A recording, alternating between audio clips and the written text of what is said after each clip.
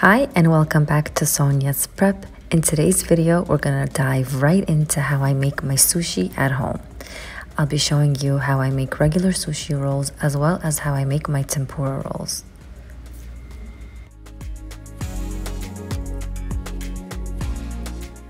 If you're new here, don't forget to click that red subscribe button so that you don't miss out on any of my future videos. Now let's get into the recipe. To make the sushi, you'll need 2 cups of short grain rice, 3 cups of water, a wooden spoon, and some paper towels. So it's very important to wash your rice really well. Make sure that all of the rice flour, the white little bits of it, completely come off. And you'll know when the rice is thoroughly washed when the water runs clear.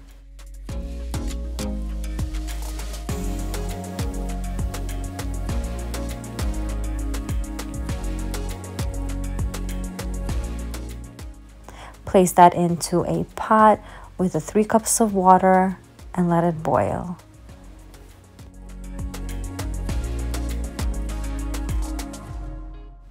Once most of the water has been absorbed by the rice, I place a paper towel over the top and cover it with the lid, and I decrease the temperature of the fire to the lowest possible setting and let it cook like that for 20 minutes. After 20 minutes, the rice should be perfect and completely done. And to finish it off, I add in 1 tablespoon of regular white vinegar and I mix that. If you have rice vinegar, you could use that as well. I mix all of that really well to get the vinegar incorporated throughout all of the rice. And to let it cool off even faster, I place all of the rice into a separate glass bowl just so that it can quickly cool off and I can start my sushi. While the rice is cooling off, I set up all of my vegetables, my fish. So over here I have some shredded cucumbers. I use my mandolin slicer to do that. I also have some fake crab, coney meat, and I'm slicing up some avocados right there. Later on, I'll show you how I'm using some salmon and some tuna fish. I place my sushi mat into a plastic bag just so that it can remain clean.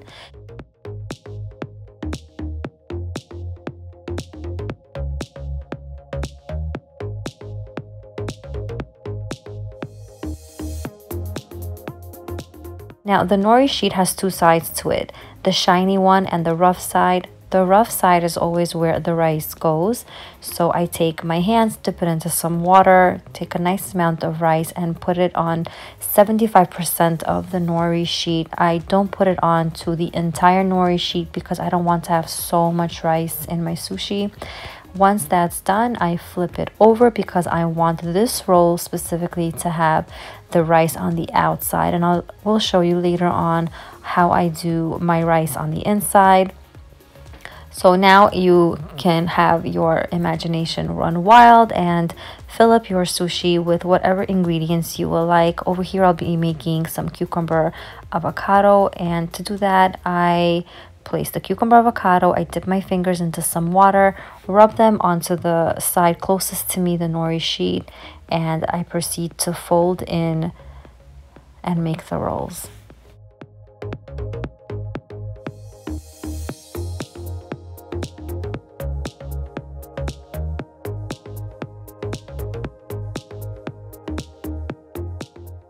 At this point, when the roll is done, if you see any avocado or cucumbers popping out, you can very gently just push them back into place and that roll is done. Next up, I'll be making a different roll with the rice on the inside this time, and I'll show you just how I make it. So again, the rough side goes up. I place my rice onto 75% of it. Make sure to dip your fingers into the water. It will really help you out not to have the rice sticking to it. And once that's done, the side where it has no rice, I flip that towards myself and I place my cucumber avocado in as well. So I try to make the same roll in 2 different versions, one with the rice outside and one with the rice inside, just because I like the contrast that it gives when I'm assembling my platter. So again, I place a little bit of water onto the nori sheet closest to me and proceed to fold the roll.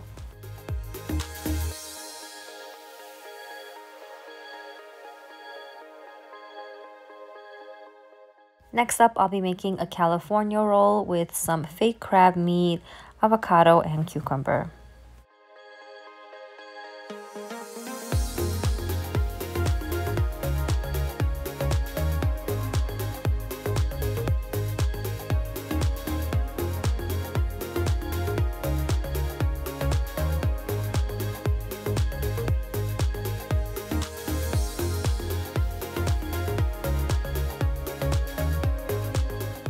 Here's the fish that I'll be using in my tempura rolls: some salmon, some tuna, and some jalapenos.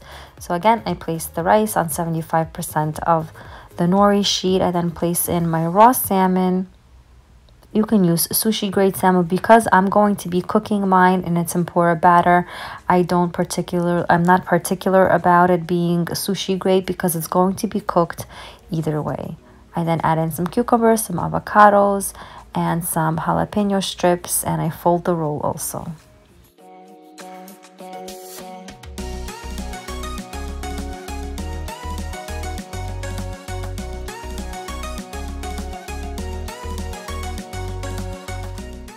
For my last roll, I'll be placing in some tuna. You can mix this with some spicy mayo, but because I was going to be serving it to my children, I decided to just leave it out. I then put in my cucumbers and avocados and fold up the roll.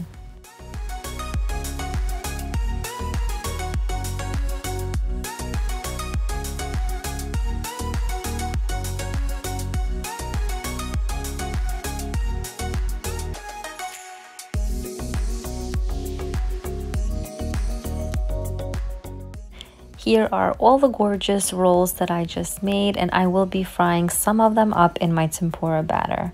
The tempura batter is very easy to make, and I do have the recipe linked in the description box below with the full measurements. Make sure that the place where you're making the tempura batter is large enough to fit an entire roll, because you will have to dip it into it. And you know the tempura batter is ready when it has a pancake batter like consistency. It shouldn't be too thick and it shouldn't be too runny, otherwise all of the batter will just slide off of the sushi rolls. Get a skillet, fill it up with a good amount of oil so that you can fry up your sushi rolls. Once the oil is nice and hot, drop in your sushi that you have just battered with the tempura batter. Fry them up on each side for about a minute or two.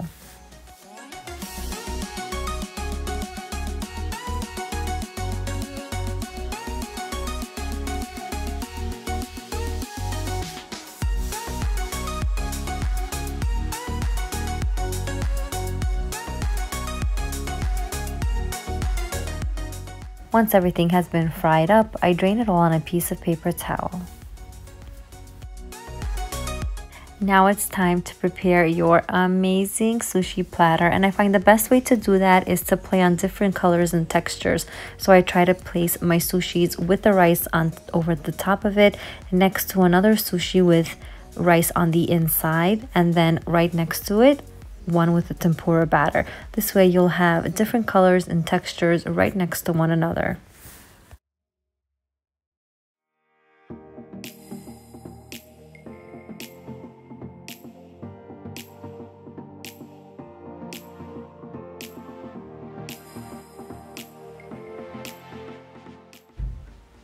When cutting into a sushi that has rice right over the top of it, to prevent it from sticking onto your hands, I do have a plate filled with some water that I do dip my fingers into it.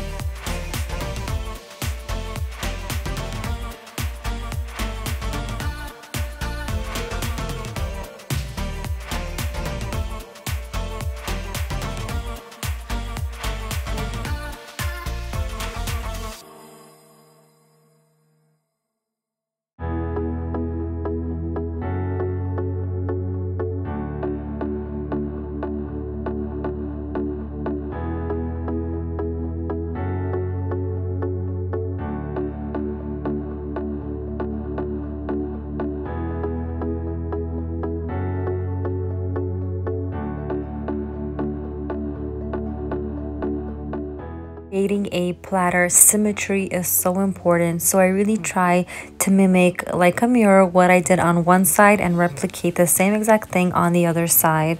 And wherever I see any empty spots, I put in some cilantro or parsley, which is a nice pop of color and adds a next level to the dish.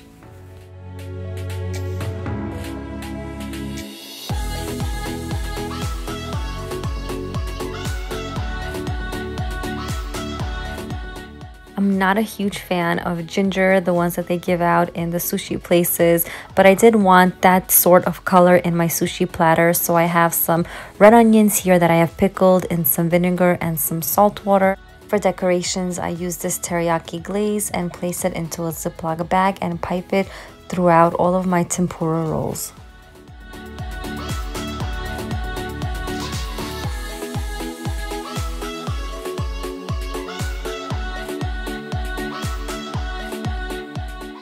For my spicy mayo, I use Frank's Red Hot sauce and mix it with some mayonnaise.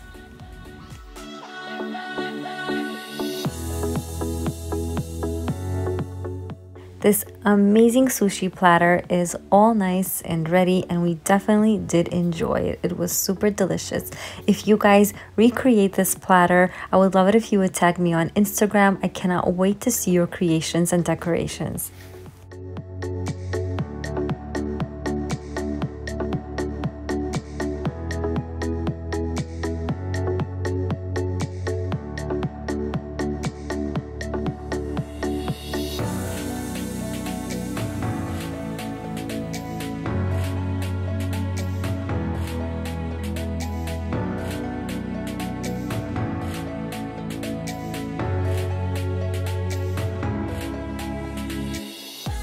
I had so much fun preparing this platter, and I hope you guys enjoyed watching this video as well. If you did, I would love it if you would give me a big thumbs up, and don't forget to subscribe to my channel to see more videos like this.